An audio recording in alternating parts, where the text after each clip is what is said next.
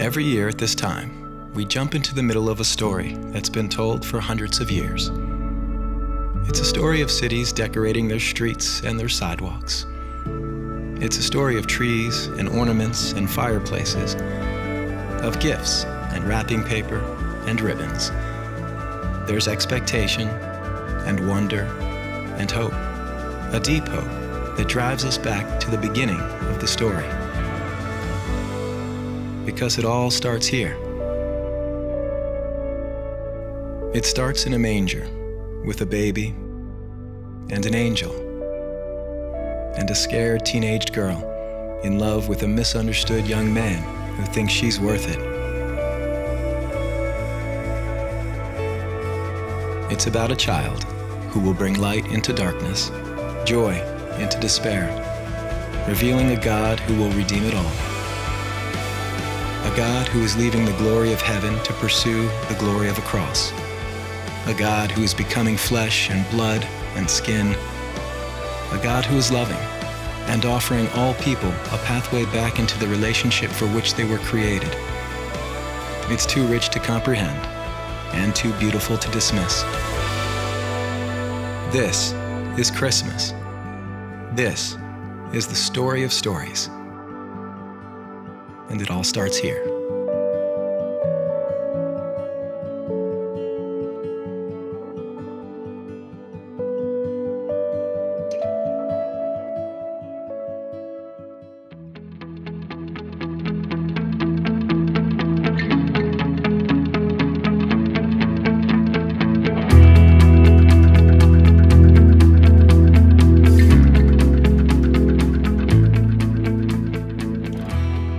To tell you the story of a Christmas tree, but I need to start with another tree first. I saw this other tree only one time, but it's one of the most famous trees in the world. I'd spent a long day doing relief work in a Japanese coastal town called Rikuzen Takata, when a local worker suggested we visit the tree. I'd heard stories about it and assumed I'd see it at some point. But as we approached, I was struck by how ordinary it appeared. It was old for sure, but if the circumstances were any different, I would have not even given it a second look. But the 250-year-old pine tree had given a grieving town and maybe even an entire nation hope. That's because it was the only one of the town's 70,000 pine trees that was left standing after 13-meter-high tsunami waves had destroyed the coastline, almost all of the town's buildings, and an estimated 1,700 residents. After so much loss, it was a symbol that those who remained could rebuild. The mayor, who had lost his wife in the tsunami, said, "The miracle pine gave us the strength and hope to carry on living." Tragically, however, the tree was declared dead a year later. Salt water had been absorbed by its roots and rotted the tree from the inside out. The symbol of hope had died, and now an artificial tree stands in its place. Have you ever had to cope with the death of your hope? Where the thing that you looked to for strength and courage to go on was no longer there? For some people, that may be a spouse or a parent, a grandparent. There's just something about their confidence and strength that reassures you. For other people, it's a dream or a plan or a goal. It motivates you to focus on something that gives you a sense of meaning or satisfaction. For many of us, it's the illusion of control. That's one of the sources of hope that's died over the course of this pandemic. We've been reminded that so much of our lives is not in our hands. For the nation of Israel, the symbol of their hope was their king. As long as he trusted in God and walked in his ways, God had promised to bring blessing through him to the nation. Over time, though, kings went their own way instead, and the people treated the promise of God's blessing like a good luck charm or a get-out-of-jail-free card. We can do the same thing today.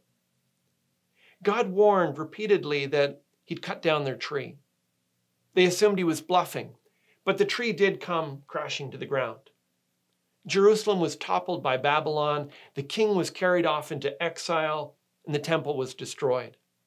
the people felt utterly without hope. And maybe that's how a terrible year like 2020 has left you feeling. Some of you may struggle to find the motivation to carry on. And others may do what they did in Rikuzen Takata. Build an artificial symbol of hope in your life. Let me tell you what God said to a people who were tempted to do just that. It's a Christmas tree promise found in Jeremiah chapter 33, verses 14 to 16. Follow along as I read it for you now. Behold, the days are coming, declares the Lord, when I will fulfill the promise I made to the house of Israel and the house of Judah. In those days and at that time, I will cause a righteous branch to spring up for David, and he shall execute justice and righteousness in the land. In those days, Judah will be saved and Jerusalem will dwell securely. And this is the name by which it will be called. The Lord is our righteousness. Now, the promise is that God will send a righteous branch. The word branch is capitalized in most English translations because it's referring to the Messiah, the promised Savior. It's a promise of a coming Savior in the line of David who will lead God's people again. Calling someone a branch is strange, right? And it's not even a large, powerful branch. The branch here is said to spring up. It's just a little twig with a leaf or two, a little bit like a baby in a feeding trough. Not very impressive at all.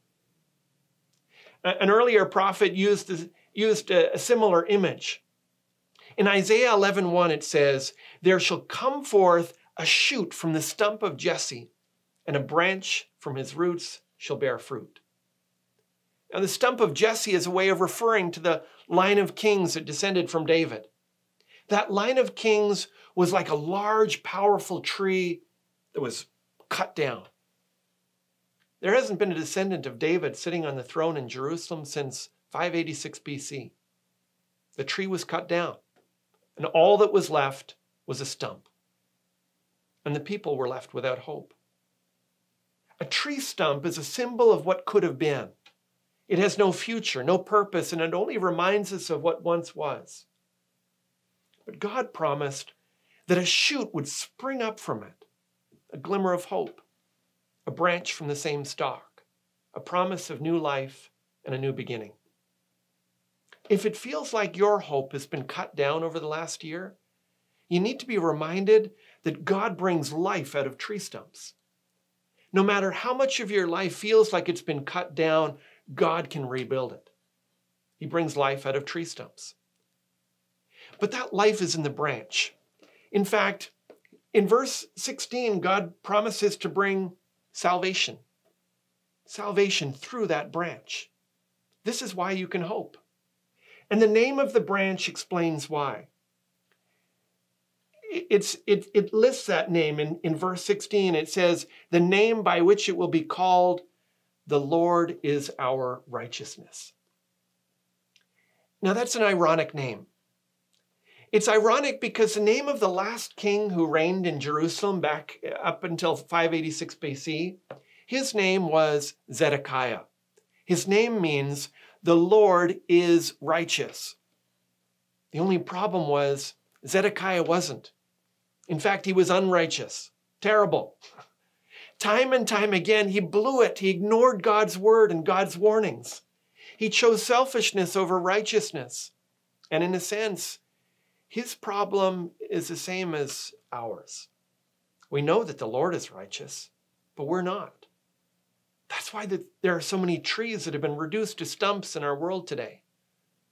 But the branch God promised isn't called Zedekiah. His name isn't the Lord is righteous. His name is the Lord is our righteousness. He's a Savior who's righteous enough for all of us. He came into this world as a baby, just a little shoot from the stump of Jesse. But the Bible says that when we put our faith in him, we receive his righteousness. We can be saved and live secure because he is our righteousness. He's not only the tree that supports us, His righteousness is like tinsel in the decorations that cover us. He's the Savior who's righteous enough for all of us. If you're feeling loss or discouragement this Christmas, you're not alone. Others have gone before you and felt the same sense of hopelessness. Don't put your hope in an artificial tree. Don't trust in people or circumstances or your own plans or efforts. God is the one who brings life out of dead tree stumps. That first Christmas just seemed like a glimmer of hope to most people. But like a twig that grows into a tree, the baby would grow and he gives life to the world. Lean into him. Find your hope in him. Maybe your sense of discouragement this year has less to do with COVID-19 than it does with yourself. You feel like you've blown it. You don't know how to move forward. Remind yourself that the branch isn't called Zedekiah. He's not just called the Lord is righteous. His name is the Lord is our righteousness. If you've put your faith in him, he's righteous enough for both of you. Let that fuel your hope and your courage to move forward. Let's pray. Heavenly Father, we thank you that you are a God of new life, a God of hope. You're a God who helps people to pick up when everything just feels like it's been cut off. Help us to look to you. Help us to trust in you, to believe in your power to rebuild. Help us to put our faith in the branch. That branch grew into a tree, and by faith in him, we can connect as branches to a vine. I pray, Father, that all who hear this message would receive that life-giving power that comes through the branch. And I pray that you would minister at your hope and your comfort as we realize that his righteousness covers us. He's righteous enough for all of us. In Jesus' name, amen. I hope that our time this evening has given you hope. God brings life out of tree stumps, and he can help you rebuild too. Find your hope in the branch and lean into the Savior who's righteous enough for all of us. Merry Christmas and God bless.